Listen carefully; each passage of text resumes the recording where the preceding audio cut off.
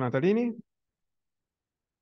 Consiglio Nazionale delle Ricerche, and the title of the talk is A Multiscale Approach to Cell Movements. Okay, thank you. And I am quite moved to be here because Piero is a long-time friend, not only a friend, master in some sense. Because when I come back from France, I studied in France, I was quite isolated in Italy. Not many people were working on my topics. And so I met Piero, and in some sense it was some like opening a window for a new view, a new world in some sense, because I was used to a quite serious mathematics, even formal, and starting with Piero, we had fun together, exploring new directions, and also the way the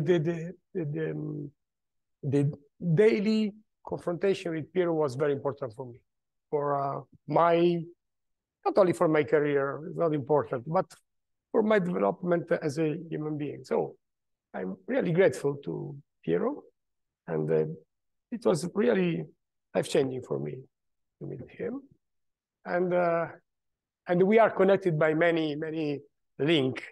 The one which is hidden for non-Italian people is the fact that we speak the same dialect. So which is very important. And we have a similar volume of speech usually. So interrupt us when we are discussing is very difficult. And so so maybe, and he was my favorite companion when we were in some conference, because it's always fun to be to dinner with Piero. So I try to escape other people to stay with Piero at the same table. And sometimes we hide I remember in some osteria in Florence, escaping from, I don't know, some boring company to have a nice dinner. Yeah. So a lot of memories. And also I've seen Piero after the earthquake, and I was impressed by the strength of Piero, the possibility to start again after this kind of tragedy. So if we are here, I think that's Piero deserves a lot of our attention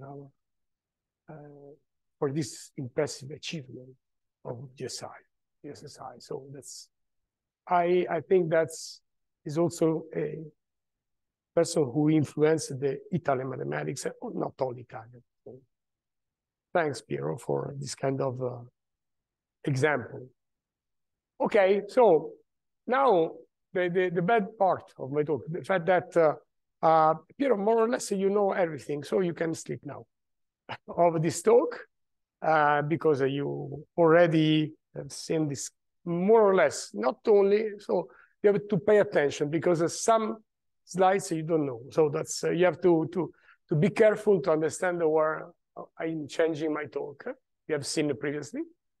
And I would like to present some results I did in the last 10 years about cell movements. And I started even before, but in the last 10 years, I tried to move towards experiments, to real biology, which is difficult because, you know, that's a different community and a different language, different way to think to science. So in this, today I present some works where essentially we have obtained the Gabriela Britti in my institute, Thierry Paul in CNRS, Paris Sorbonne, and Marta Menci, who is half at my institute and then also now in Campus Biomedico in Rome. Okay. In the last few years, we assisted to a quite important change in the paradigm of experimental biology, because some people introduced the organs on chips, so the possibility to study cell development in vivo, in some sense, in silico, but it's on the chip. So you can take movies, time lapses of the evolution, and try to recreate organs. So it's quite amazing the fact that you can prepare this sort of wells, where you put some different cells of different organs, try to recreate a body in the lab. Clearly, we are at the beginning, so we have no magic here.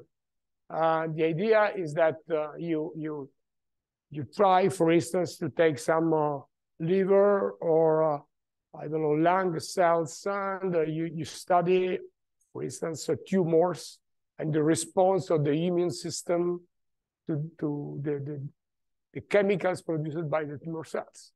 So, I mean, quite limited experiments, but much better than the old Petri dishes. So we are a step forward with respect to the previous experiments. And so that's, there are some free dynamics, some diffusion of chemicals inside of these devices. And so that's quite interesting field.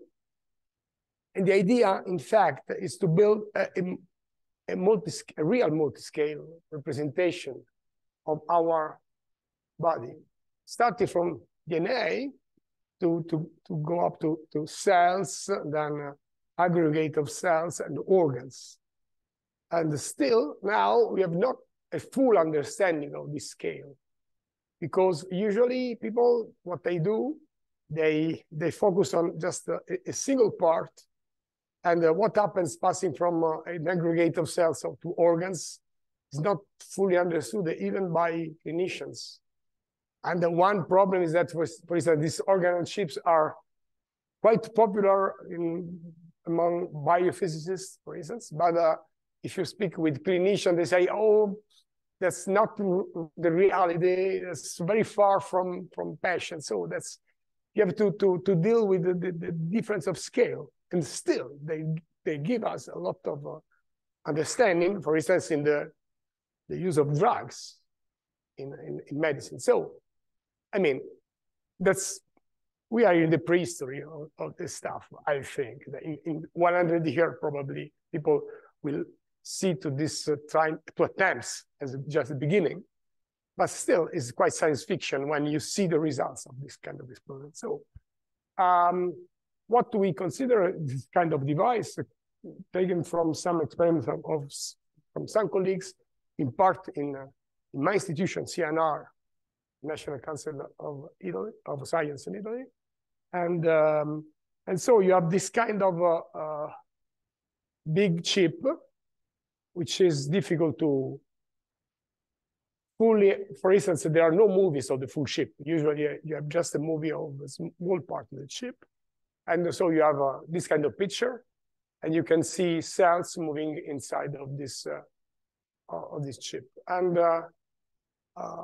so there are a lot of experiments studying what happens when you give some drugs to the cells. For instance, so you knock out immune cells or you knock out the tumor cells. Usually you put cells in different chambers, which are connected by small channels where which mimic, in some sense, the membrane in our body. And so you can see that thanks to the chemicals, you have a passage from, here you have, for instance, melanoma. Here you have these spleen cells. And when you knock out the spleen cells, you have nothing, you have just a random movement. But otherwise, you have this trajectory which you can follow in the real time, in the time lapse. So there are some data, the position of the cells, for instance, but it's very difficult to probe the presence of chemicals. So usually we are missing the gradients, which are very useful for us to understand the communication of the cells, of different family of cells. Okay, so here we have our experiments. So our colleagues, they are physicists essentially, but with the help of biologists, they produce this kind of movie, which is clearly accelerated. It's hours, 2 days, more or less. So you have cells coming from immune cells coming from this chamber, going to the tumor cells. Let's stop here. No. Perché passo all'altra parte? Mi cambia schermo. Ok. No, that's it.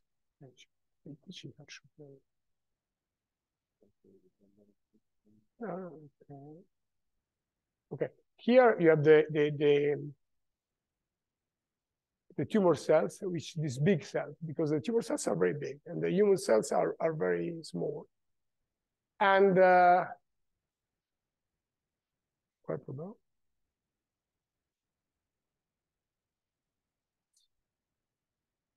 so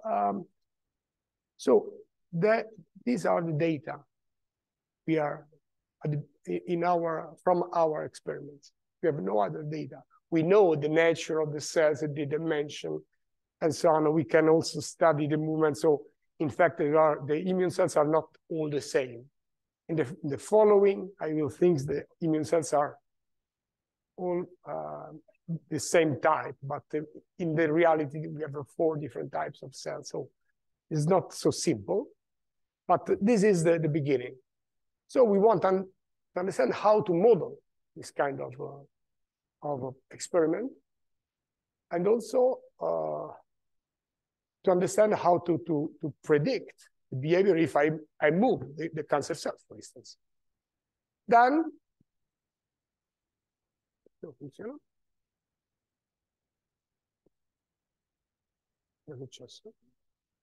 okay.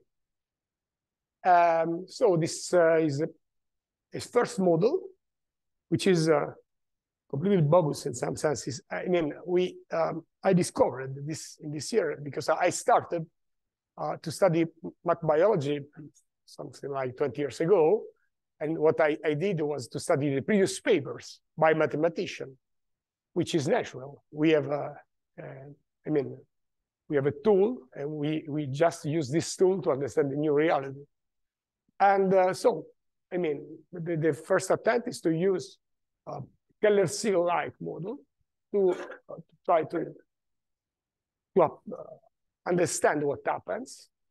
And here, for instance, we have a different kind of cells. We have tumor cells, T, the macrophages, so the immune cells, and the tumor cells diffuses and they die. And then they are also influenced by omega, which is a chemicals produced by immune cells. And the immune cells are, here I miss a phi, okay?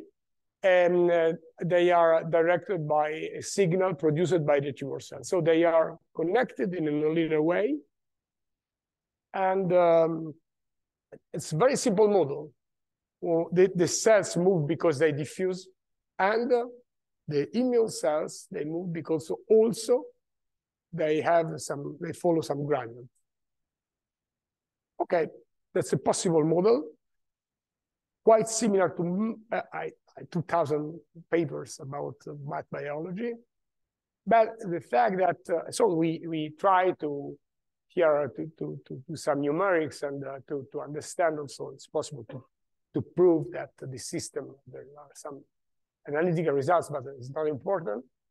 And what you have is you start from here to calibrate the model. You have to consider that you have discrete data and a continuous model.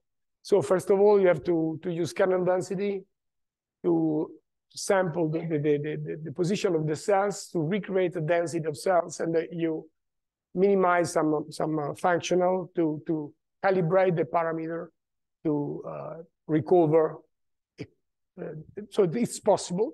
It's possible. You can do that. It's a long work. It was the thesis of one of my PhD students for 3 years anyway. And I have to learn a lot because it's not completely my field.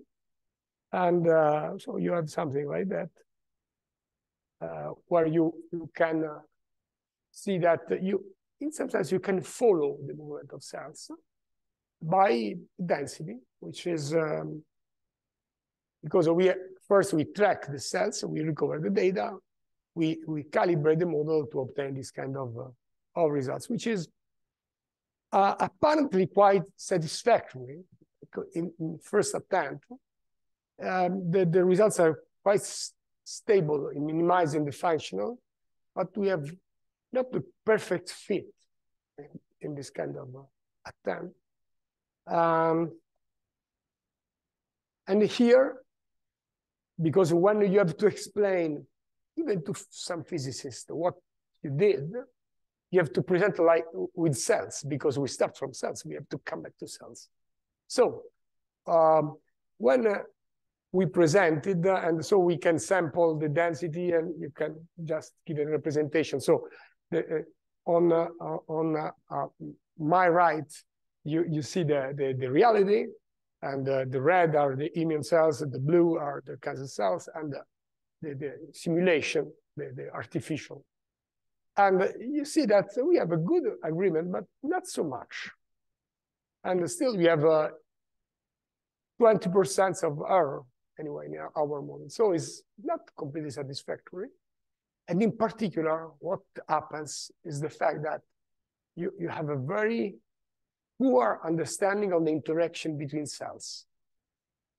Because the only interaction between cells is a chemical signal, and it's okay. But I mean, just diffusion is the movement of cells is modeled by diffusion, which is not correct. If you take an eukaryotic cell, a stem cell, for instance, and you put in some ground, without signal, the cell is not moving. It's just stuck in the field. So there's no reason to have this kind of Brownian motion and so on. They are not bacteria. It's completely different. For bacteria, maybe you can have this kind of exploration. But for our cells, our body is quite stuck. There is a sort of stability. Okay, so what we did, not in the same time. So there are. Okay, I'm telling a story. So it's not there are some science, the parallel works, other kind of exploration. But anyway, we tried some individual based model where you have the position of the tumor cells is fixed. For immune cells, you look at these immune cells like balls, circle, but still chemicals are continuous. So that's an hybrid model, and so it's possible to calibrate on the data.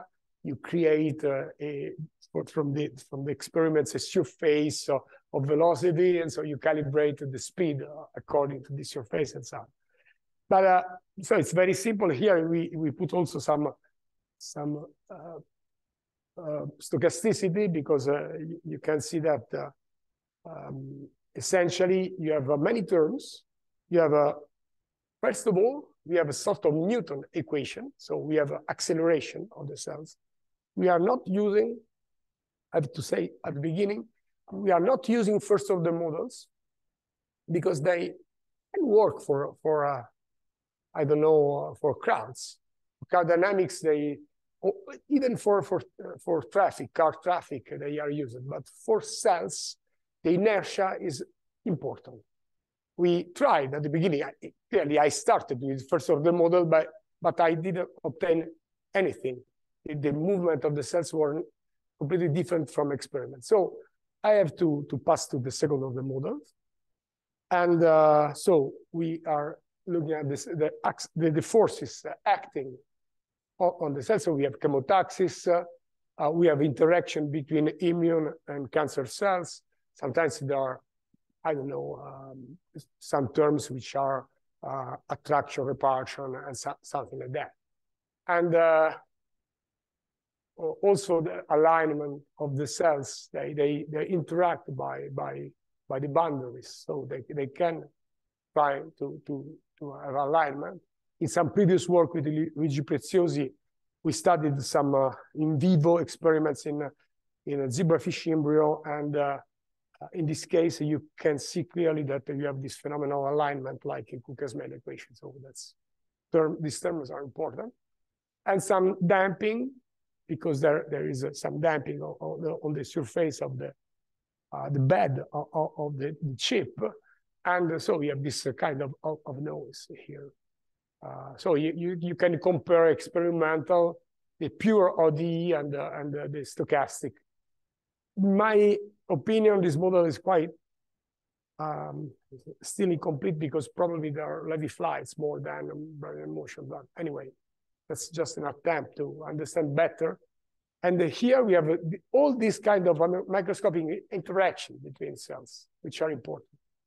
So that's the model. Now I simplify in a sort of a hybrid Keller-Segal model where I replace the diffusion equation for the density with a discrete equation for the cells. I keep the chemotaxis term.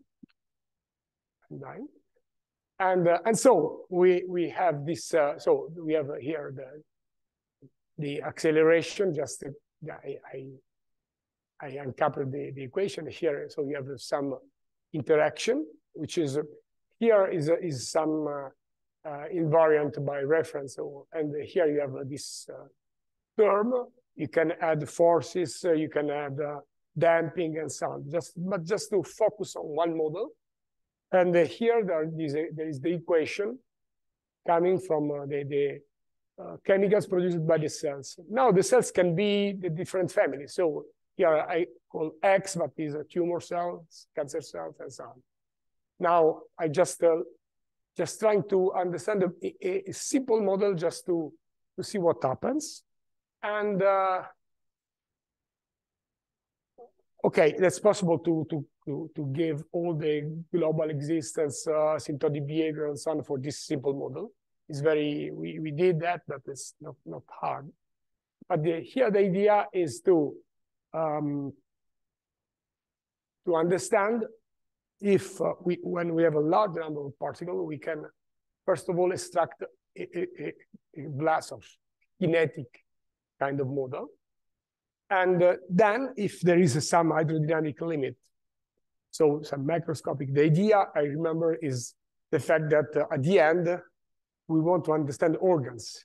I cannot use this kind of hybrid models to see a pancreas or a liver or a lung, where there are billions of cells. So we have to scale this model. So first of all, I start without chemotaxis, which is in some sense more studied field. And this is the first study with the influence of chemotaxis on this kind of collective behavior of individuals. So there is a lot of literature about Cooker's-Mail. It's a very new field. 15 years ago, they started these papers about this kind of models. And I have to confess that I skipped completely this kind of papers until one day I rediscovered Cooker's-Mail with Luigi Preziosi in a paper, because we are sloppy, so we didn't read the other papers. And in a conference, somebody presented the model I was studying, and the 5 years previously, some people already studied the same model and so on. Okay, so, but anyway, the idea is that you have some alignment effect, and so this interaction is decreasing in space, and so you have a flow, and so from this flow you can extract a sort of first of all a Lyapunov function, and from this Lyapunov function you can just try to find the Vlasov equation. That's, I mean, there is an old paper by Ha and Tadmor about that. That's quite interesting, the fact that you can give a description just by replacing you take the empirical measure for the system, for this system, and you find the previous equations. Okay, there's a theorem. One of the last version is by Ha, Kim, and Zhang in 2018. They proved that the convergence in the Wasserstein measure of the distance of this kind of approximation.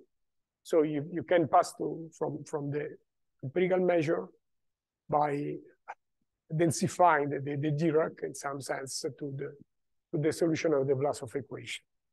So that's a rigorous result. And with Jerry Paul, who was visiting, is now a long-term visitor in my institute the last 3 years or at least, we started to look at a different approach, which is we consider marginals. So essentially, you want to take again the flow generated by the discrete system, and you take the Liouville equation, and when you take the marginal, you want to approach the Vlasov equation by the first marginal of this Liouville equation. So it's quite natural approach. By a lot of people did that for other kind of system. And we tried first to perform without chemotaxis, because chemotaxis, we will see, is much more difficult. And so we obtained these results, which is a convergence with an estimate of the speed of convergence, which is a new result. And so you take a sort of initial condition, and you take the first marginal, and you replicate randomized initial condition for the density. You take the tensor product, you take the first marginal, and you approximate the Vlasov equation with the same initial data. And you obtain this kind of rigorous convergence. So that's interesting. And what happens? So the main tool is not what I expected. I'm quite new in this field, so I learn a lot from theory. And essentially, what you expect is to do some difference between the solution, but it doesn't work. So what you have to do here is this kind of lemma is to use a sort of stability lemma for this kind of probability measure, which are invariant by permutation. And so assume you have two equations, the Vlasov type, but non-local and non-local in time. So here is a bit more general than previous results in this framework. So you have a sort of stability results. And the main tool, which is for me interesting, is the fact that you are using couplings. So you are using the definition of Wasserstein distance. And that's interesting, this part, because you are not just making the difference, but you are doubling the variable. You are make the evolution of this double variable. So you apply the definition of Wasserstein distance in some sense in this lemma, which is a sort of a Gromwall lemma for couplings. And it's a quite general tool. We use it also in the following work with chemotaxis. Okay, so what happens when we compare this, because that's the theory, but numerically we want to see if really we have this kind of comparison. So that's a simulation made by Martamenci, and you have the particle and the comparison with the Vlasov when you have the Fock case. So there are two cases for Cooker's mail. One case where you have alignment, but if one coefficient is too big, you have no alignment, so you have the dispersion of. So here you see that there's good correspondence between the particle and the Blasov.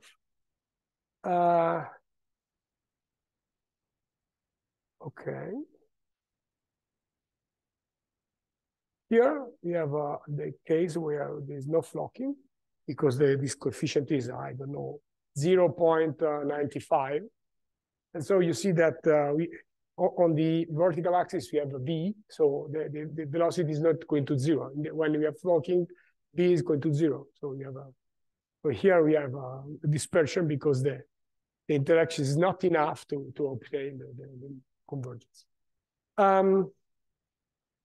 Now we insert the mode axis. And here is new because first of all, we have a non-local space-time interaction because when I assume that, for instance, you solve the equation, the E equation, and you insert the gradient, which depends with an integral in space and time from the x, the solution of the ordinary differential equation. And the solution is no more a flow. So you cannot use this approach, Liouville equation, so this machinery, which is quite well known. So we have to insert a pseudo-Liouville equation. I skip all details because they're boring, but anyway, the idea is that you have a special solution, which are the solutions given by the empirical measure. So you replace the position by the Dirac masses, and you approximate the general data just by this Dirac masses. So the idea is not to use Liouville equation, but a pseudo-Liouville, which is solved only by the initial data given by the Dirac masses.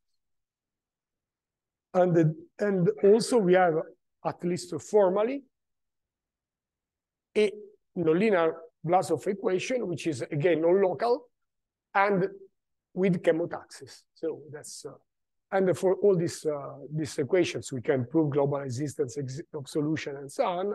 And what we want to prove is convergence. And okay, that's possible. It's possible, and we have a very precise estimate of the convergence in the Weierstrass distance, L2 Weierstrass distance. In particular, it's possible to generalize to the LP Weierstrass distance. Here, the very delicate part is the convergence of the chemistry. Because, I mean, when you start again, since you have not a flow, you have a new equation. You can inverse the chemotaxis equation. So the results is very special. It is that you have this the distance between the gradient of the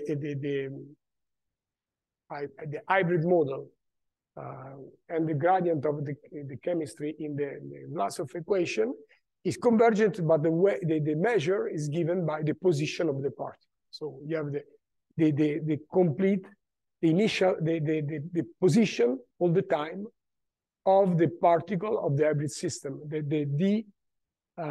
dz, which are the initial data for the particle. And you have this kind of convergence. Okay, that's the result. What happens in practice? Because here we are speaking about a random initial data, invariant by permutation, and so on. So it's quite when you are going to do a numerical simulation, you have a real particle which are distinguishable. So maybe it doesn't work, but we are lucky because we have a quite good behavior. So here we have a sort of the particle, the hybrid system. That's a special case where they are clustering in two different spots. And okay, what do you expect when we have chemistry is that the system is much more stable, because what you expect from, the cell behavior is that you have a permanent formation. Otherwise, our organs could swim around our body. It would be quite a problem. But anyway,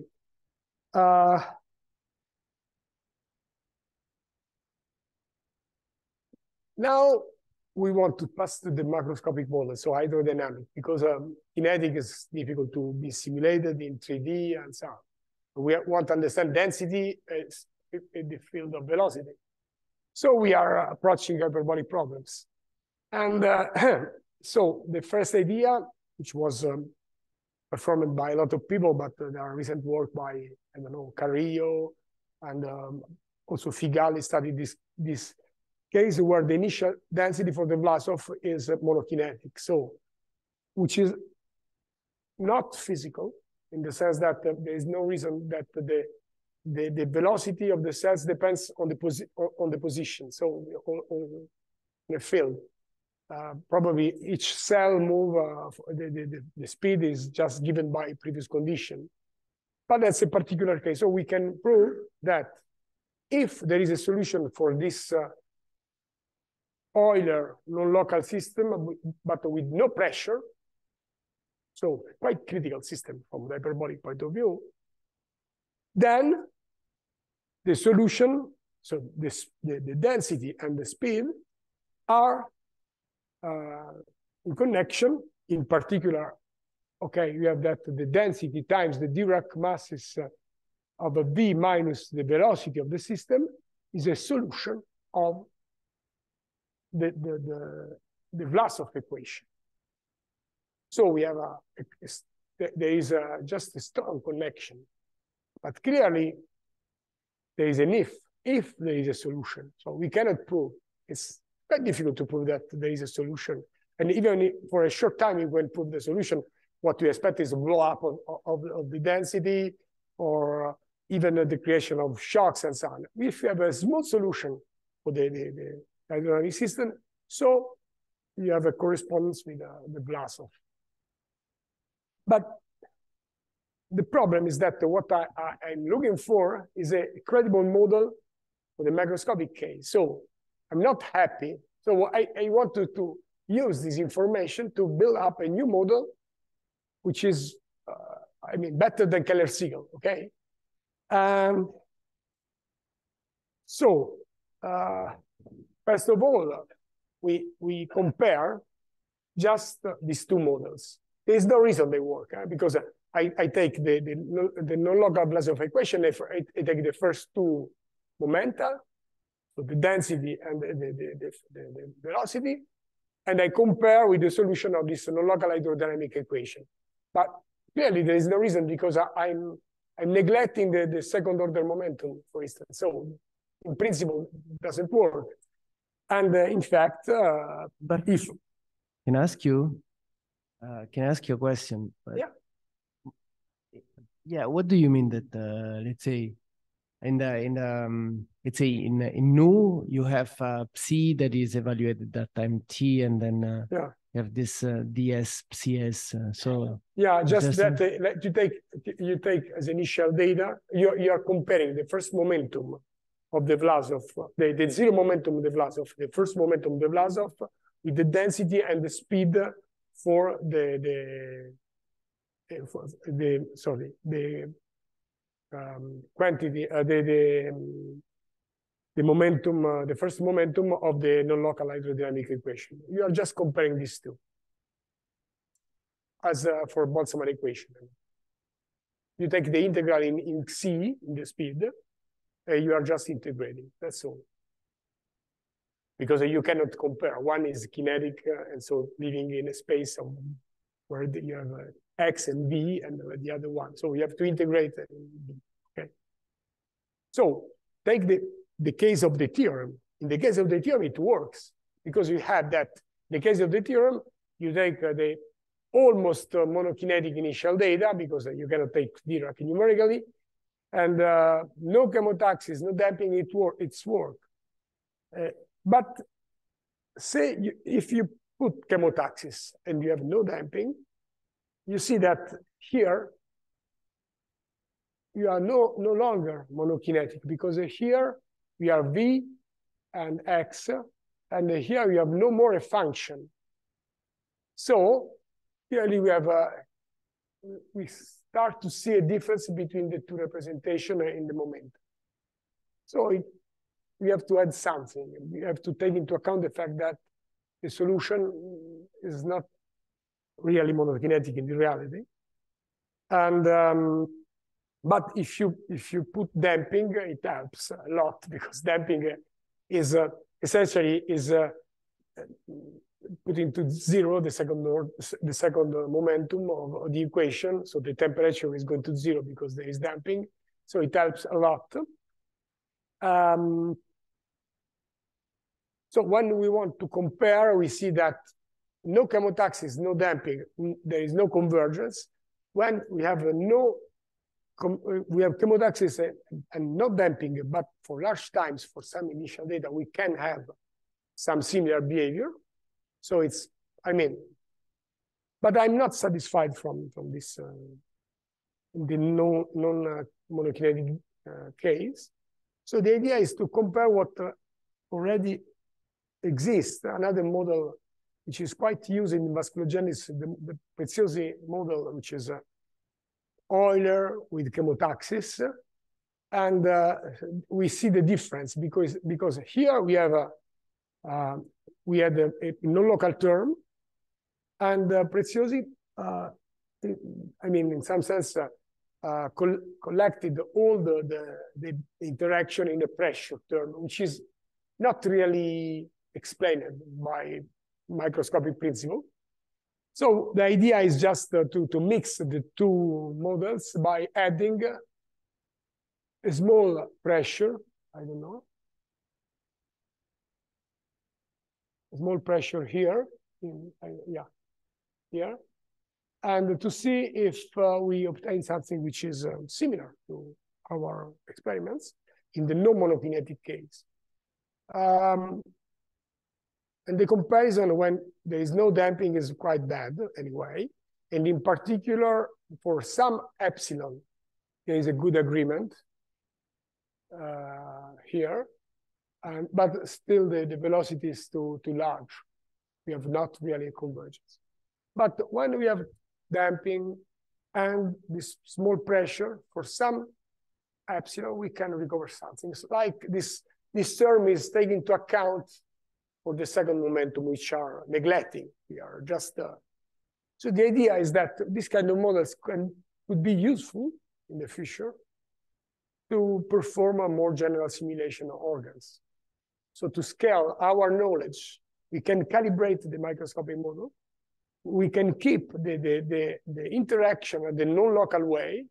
So the non-local term is containing all the microscopic information, but we have to add some pressure to avoid the blow-up of solution, to avoid all the mess which can arise by neglecting the second momentum. Okay, so I think that the idea of this line of research is that, okay, passing from microscopic to Vlasov is quite good. It's a good model, but it's not really possible to use this model to do prediction at the organs level.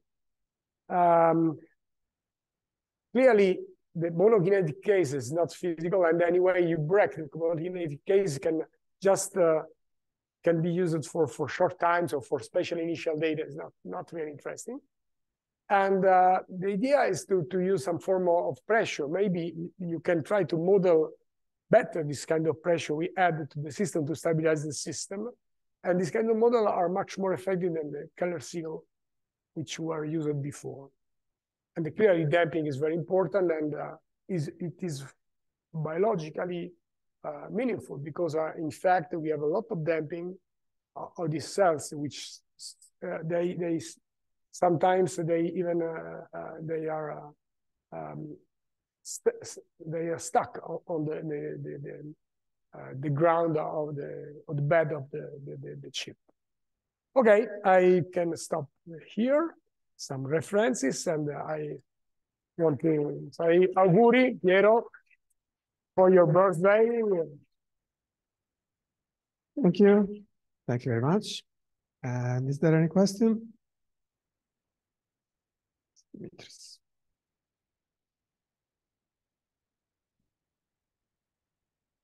Yes, thank you very much. It's more a curiosity.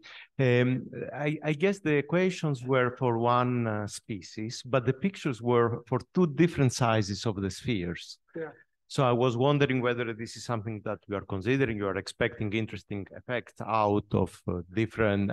And the second question, very quickly, I guess on the simulation level that you had all these layers of the channels, whether you have some kind of feeling or some quantification on the dependence on the number of channels. Yeah, okay. So I start from the last question.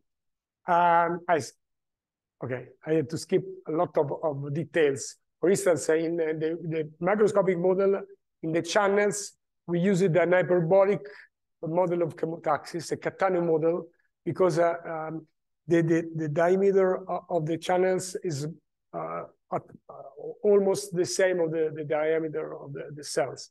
So, I mean, we tried with different, but the behavior can change, okay? But it is difficult to predict a general law. But it can change because the geometry is very important in this. We also simulated, I didn't show, the full chip.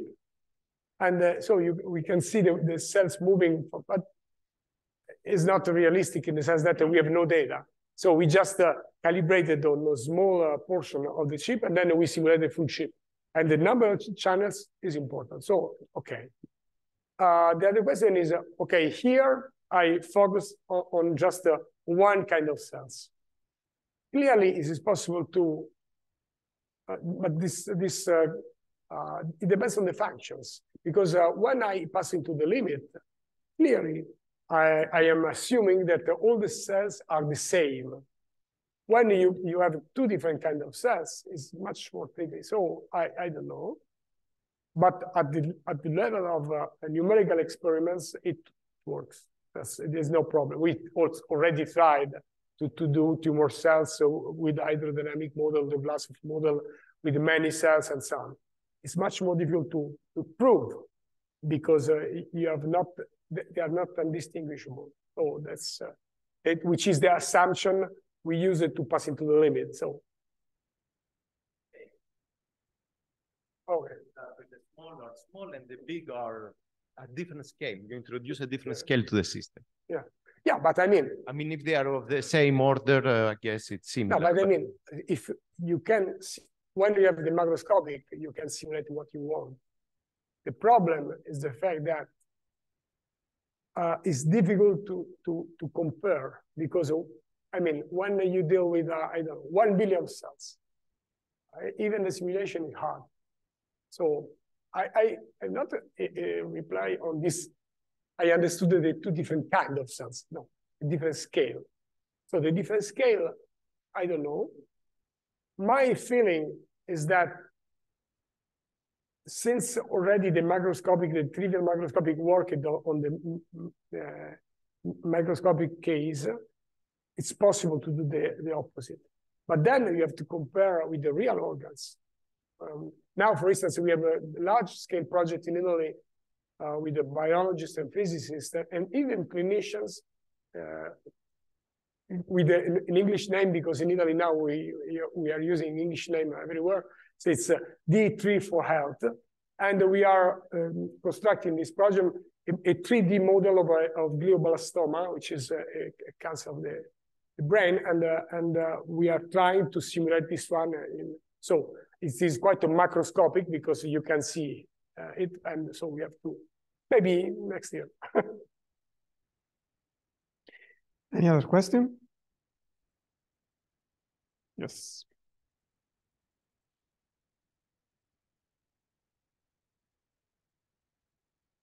Mine is just a curiosity regarding the very last transparency that you showed. Not this one about Piero.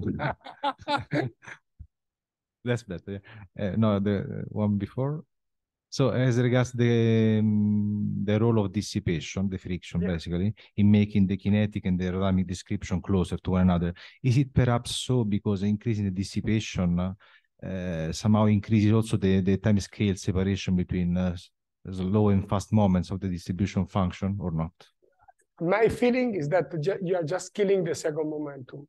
So you are approaching the assumption of the monokinetic case. So in the end, you reach the monokinetic case, but you have to add something, because without the pressure, we know that no pressure gas the zero pressure gas are exploding. So that's the way to add some new term. Maybe it's just a phenomenological approximation. I don't think it's a problem of scale, because sometimes the blob can be very at short time. It depends on the initial data. So it's more a dissipation of energy. Okay. Any other question?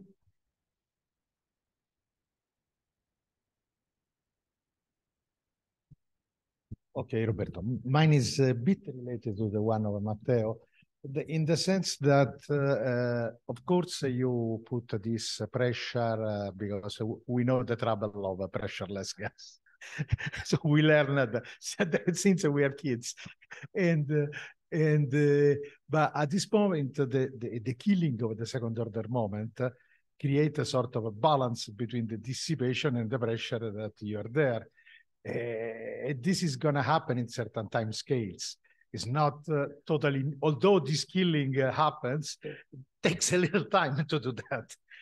So in this sense, it is important the order of a parameter you put in front of the pressure, because clearly you can regulate this time scale putting a sort of artificial constant in front of the pressure, and then decide how strong, because this decide how strong is the pressure to balance that, how fast is this killing. The numerical study is to find the optimal epsilon to drive the equation. I mean, and that's, I agree with you that you have to understand how to balance the dissipation and pressure, okay? And also we have the presence of non-local term. For instance, here we are just using alignment, but for some reason, because the simulation are in 1D, and attraction repulsion in 1D is a nightmare, so it's difficult. But in the reality, attraction repulsion is much more important. Maybe, that's my conjecture, and in some preliminary numerical attempt, it's quite confirmed, only attraction repulsion could replace the pressure. So it depends also on the type of non-local interaction you are putting in the system. So in the alignment, you have not enough dissipation. So that's why we have to insert pressure. Not enough pressure, because if you put too much pressure, it doesn't work. You see, you have quite different results. And there is this balance you have to find, but just numerically, is there not a deep study about that. Okay. Any other question? Okay, if not, we take again Roberto. I will enjoy the coffee break, and we resume at 11:30.